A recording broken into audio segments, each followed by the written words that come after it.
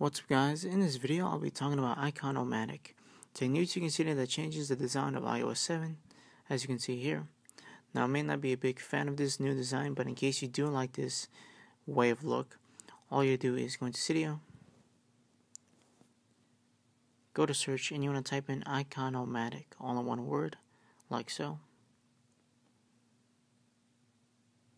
You're going to get a really long description.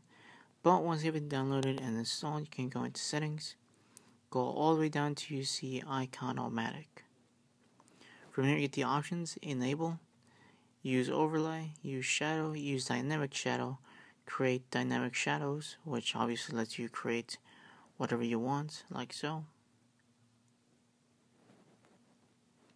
Compatible themes, you get 3 selected themes.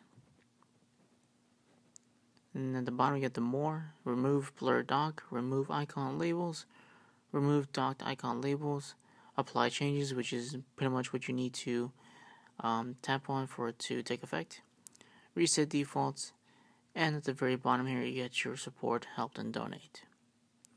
So that's pretty much it for IconOmatic. I would show you, but I would have to respring a bunch of times.